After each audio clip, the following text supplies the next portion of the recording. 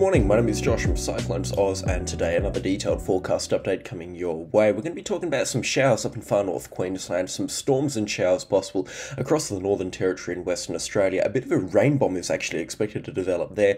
We'll talk about some wet weather for Tasmania and a potential severe thunderstorm outbreak for coastal parts of New South Wales. All of that plus more coming up in today's weather forecast. If you are brand new to the channel, please consider subscribing. We're nearing in on 20,000, so all the support really does help and is much appreciated around here. But let's get stuck straight into things. We're going to start things off up in far north Queensland. Just to give a bit of a weather recap up there, there have been some showers over the past 24 hours, and there's still some showers moving through today that have dropped some decent rainfall accumulations up there. I believe the heaviest accumulations over the past 72 hours have been up to 50 millimetres outside of Innisfail. We're also looking at some showers throughout the course of today, which you can see on the radar imagery right now, streaming in between Cairns and Fishery Falls, so some unpleasant and wet weather is possible there. The showers you can see here on the forecast are expected to continue throughout the rest of today before easing off later tonight. We do have the chance of showers again tomorrow, but again nothing too crazy. The highest rainfall accumulations will be around the Daintree rainforest there before they ease off in time for next week. You can see the showers still persisting through the early parts of this week, but by Wednesday and Thursday they're really starting to clear out up in far north Queensland. This onshore flow really does quickly die off, and you can see they're expecting a couple of days of pretty calm, dry conditions. In fact, from about Thursday onwards right through Friday, Saturday, Sunday, Monday, and then Tuesday up to the 24th of September and probably a little bit further beyond it, we're not expecting any rainfall up there, which I bet they are stoked to hear about. Just take a look at this on the rainfall forecast here, which is 7 days. I mean, take a look at this 7-day rainfall accumulations, only about 10 millimetres up in Queensland's far north. That's the lowest rainfall accumulations I've seen in the past 12 months up there over a 10-day forecast. So some great news for some dry weather up there. However, there is still going to be a few days of some relatively wetter weather up there. You can see rainfall accumulations through to Wednesday expected to be around 50 millimetres in pockets, especially around Bartlett Free, outside of Innisfail and Fishery Falls. You can see some good accumulations are possible there. And like always, I don't need to go over this every single video, but you can get away with doubling or even tripling the rainfall accumulations in the right mountain valley up there. So 150 millimetres on the forecast is cause for concern, certainly something we need to be watching out quite closely for. That rainfall there can add to the river levels substantially, and then in time for the big rainfall arrivals sometime in the later parts of this month, we'll be seeing some significant, or next month rather, we'll be seeing some significant flooding possible across parts of Queensland's far north. But I mean, take a look at the soil moisture anomalies right now across far north Queensland. They're still above average and sitting at 100%, which is cause for concern, and they will continue to sit at those values until at least Wednesday. But by Monday next week, they're really dropping off up here, so the week of dry weather is going to do wonders for the soil moisture values up in Queensland's far north. Much needed dry weather, that's for sure, and the soil moisture values will be substantially above average. However, I mean, when we're drying the soil out to around 70 or 80%, that means we can take a lot more rainfall up there, which is great news because we are arriving into the first months of the big rainfall season, the northern rainfall onset up there. So when we do start to see the soil moisture values dry out here in time for that, that is fantastic news. It just reduces the risk of major flooding up there just by that little extra bit, which is looking, well, it was looking like it was going to be a huge concern this year, but now it seems like the risk of that has temporarily dropped off, at least just slightly, just with the rainfall that's expected to move through, just with how the river levels and the soil is expected to dry out throughout the later parts of next week. It is looking really good to see up there. And with that, we're going to be seeing some warm temperatures as well. Daytime maximum won't be too warm, up towards will be too warm, up towards 30 degrees. Still quite pleasant weather up there. Inland, you'll be seeing daytime maximum up towards 33, 34 degrees. And it's going to be getting quite warm throughout the later parts of next week through Saturday and Sunday as well. So we'll keep an eye on things up there. Definitely looking quite warm for Queensland's far north, typical for this time of the year though. It's now time to shift focus. We're going to talk about the Northern Territory and Western Australia. We do have quite a bit to get through here from a really complex weather system that's expected to develop later on today. So you can see some showers moving north of Nullarbor and Gove, that sort of peninsula, Cape Wessel up there right now, from a bit of a cloud stream that's streaming into the Timor Sea north of the Gulf of Carpentaria. Now what's going to be happening from this weather system system is over the coming sort of 72 hours, it's going to develop into a low pressure system north of the Northern Territory. In fact, somewhere around Darwin and the Melville Island sort of precinct there.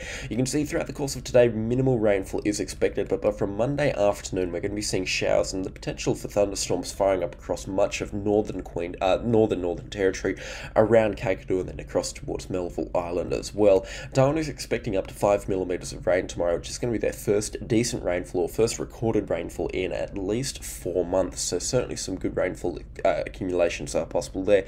The showers and storms will be very hit and miss across much of the Northern Territory, and they won't be extending further south and about Wave Hill. There is the chance of showers throughout the entire state, however, but I highly doubt that showers dump rainfall across any location south of around Catherine. I think the rainfall will be too remote to be picked up by weather stations, and it will be way too hit and miss. It's going to be a very hard weather system to forecast where the rainfall is going to be firing up. You can see showers and storms expected to continue through Monday night into Tuesday morning, when they will be peaking. There's going to be some pretty consistent showers and storms expected across much of the Northern Territory by Tuesday morning, between Wave Hill up towards Darwin in the northwestern corner of the state. Showers and storms also continuing throughout Western Australia, throughout the northern parts of the Kimberley region, along the coastline of Truscott and Columbaroo. Some good rainfall is possible throughout Tuesday to the 9 a.m. on Wednesday. We could be seeing up to 25 millimeters around areas, especially around Jabiru and up towards Darwin. We could be seeing some decent rainfall accumulations there, and the first decent rainfall for wet season 24-25. Now, taking a look at the rainfall through here, it does clear out by Tuesday afternoon and Wednesday. You can see showers still continuing through Tuesday afternoon, but by Wednesday afternoon, they have completely cleared out of the Northern Territory, and it's going to leave rainfall accumulations looking pretty healthy for this time of the year. I mean, take a look at this. To the 9 a.m. on Wednesday morning, we're looking at rainfall accumulations up to 50 millimeters outside of Darwin here. Darwin itself expecting about 20 millimeters of rainfall. Now, that lines up pretty perfectly with the Bureau of Meteorology's rainfall forecast, and there's great model congruency for this weather event as well. I mean, take a look what the GFS expects here, up to 15 millimeters or so for Darwin, and a really even spread of rainfall, similar to what the ECMWF model is saying here. And the Axis G3 is saying something pretty similar, just a little bit more rainfall is expected from that front. The Axis G3 is the Bureau of Meteorology's own forecast model, and it has a big thunderstorm bias, which means when it sees the chance for thunderstorms, it goes absolutely ham, and that's why we're seeing such incredible rainfall accumulations here, up to 100 millimeters outside of Darwin across towards Humpty Doo. So some significant rainfall accumulations possible, but I don't think we're going to be seeing up towards 100 millimeters or so. That just seems a little bit bullish for me at this time, and yeah, I think it's just the Axis G3 having a bit of a interesting feature forming on the thunderstorm forecast here. But again, it looks like Monday night into early Tuesday morning is going to be quite interesting for areas around Darwin. For storm chasers there, you might get some long track pulse thunderstorms first of the season, so certainly might be worth going out there and trying your luck chasing them. I don't think there'll be too much in the way of lightning strikes. It just looks to be more showery based weather stuff. Nothing severe either, just some good rainfall. But yeah, it could be a good kind of warm up to go and chase those storms out there, especially outside of Darwin. Looks like there's going to be a good road network around these systems as well. So yeah, it could be a good road network and get yourself back in the loop for storm chasing. Now that does it in terms of the Northern Territory and Western Australia, at least for now, because later on in the forecast period, next Saturday and Sunday, we've got a low pressure system that's expected to develop across Western Australia from Sunday the 22nd of September. Now we did briefly go over this in Friday morning's forecast update. However, it wasn't called for in kind of this pattern here, but this low pressure system, which will join up with the cold front, is expected to spark up a thunderstorm outbreak across central Western Australia and into the Northern Territory and even into South Australia as well. And this kind of thunderstorm outbreak here is going to be dumping an awful lot of rainfall. I mean, take a look at this from Saturday next weekend onwards. We're talking about rainfall accumulations across a 4-day period expected to exceed 100 millimeters in places in some areas in the Northern Territory. I don't think this is going to happen. I'm just going to go out here and say it right now. I've got no kind of support in this forecast solution from happening. I think that this is complete bogus from the ECMWF, and I don't think it was even worth our time to be talking about it. But I have brought it up in this video just as a heads up in case something like this sticks around on the forecast models for tomorrow. It'd be kind of like a complete flip-flop, I guess, on the forecast, but we will keep an eye on things. The GFS is still saying for increased tropical moisture, similar to what the ECMWF is saying at the later parts of next weekend and into early next fortnight. However, they've got it in terms for Queensland. The Axis G3 is also saying increased tropical moisture, but not as dramatically as what the ECMWF and the Axis G3 model is saying, and they've got it more sort of over the Northern Territory Territory top end around sort of Darwin and the Kakadu area. So again, there's massive model uncertainty with this forecast right now in terms of a thunderstorm outbreak across central Western Australia and into the Northern Territory. I'm just going to go out here and I don't think it's going to happen. Definitely not in the way that the forecast models are saying, but we'll keep a very close eye on things for this weather event, that's for sure. Now, before we talk about the thunderstorm outbreak for New South Wales, we're going to just recap on some winter weather for Tasmania. They do have a week of the stuff, unfortunately, coming through, and it's going to move up and creep into areas such as Victoria and New South Wales as well. And in fact, they're already being plagued by the cold weather right now. Mount Buller at -5 this morning, and Falls Creek down to -6, and I believe Thredbo an even colder -7 there. So it is bitterly cold across parts of New South Wales and Victoria.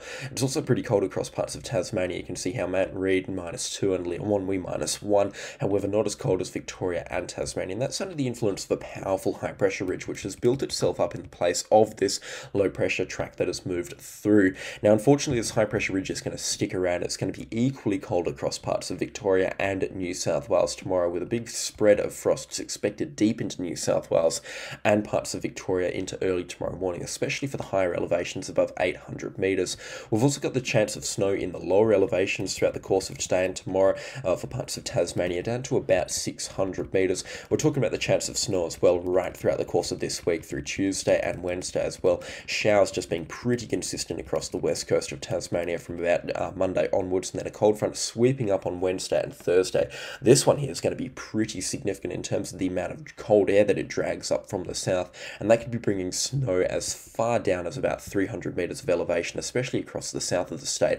So a huge spread of snow is possible next Thursday and Friday from this weather event, before the cold fronts do ease off for a little bit later on next weekend on Saturday and Sunday the 21st and 22nd of September, and it looks like a little bit of a return to the cooler, calmer, dry conditions across Tasmania as opposed to the wet conditions. They're going to be bringing an awful lot of rainfall over the next 10 days. I mean, just take a look at this until Saturday. We're looking at up to 120 millimetres across parts of the west coast. Some pretty substantial accumulations there. Strawn expecting about 100 millimetres. Hobart, however, only expecting a piddly 25 millimetres, and the east coast expecting even less than that. The rainfall doesn't make it much into Victoria either, definitely not into New South Wales. A few good accumulations are possible into the alpine areas of Victoria and New South Wales. Same thing with the snow. I mean, take a look at this, a couple of good dustings expected there, but it's mainly going to be the cold air that's impacting Victoria and New South Wales.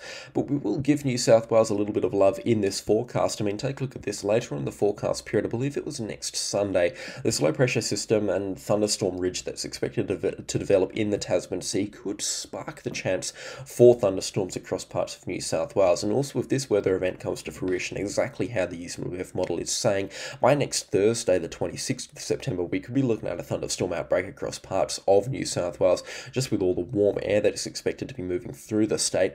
So we will keep a very close eye on things for New South Wales, because it looks like the forecast is just trying really hard to give them a thunderstorm outbreak. Next Sunday as well, the Axis G3, the Bureau of Meteorology's forecast model, is expecting a bit of a thunderstorm event across parts of the northeast, and tied with a low pressure system that's going to move on into the Tasman Sea. So again, it is all happening for New South Wales, and certainly something we need to be watching quite closely. This one here could deliver quite a lot of rainfall from the 9 a.m. on Sunday to the 9 a.m. on Monday. I mean, take a look at this, potentially up to 200 millimetres, but the majority of that staying well offshore. The highest inland accumulations being around 75 millimetres. Now, again, I'm not saying that this is going to be happening. This is definitely not a guaranteed on the forecast right now. This is the Axis G3's forecast. After all, it's the most unreliable forecast model that I have access to. However, we will need to keep a very close eye on things, because things can change, things will change, and this forecast here remains very, very interesting to see, that's for sure.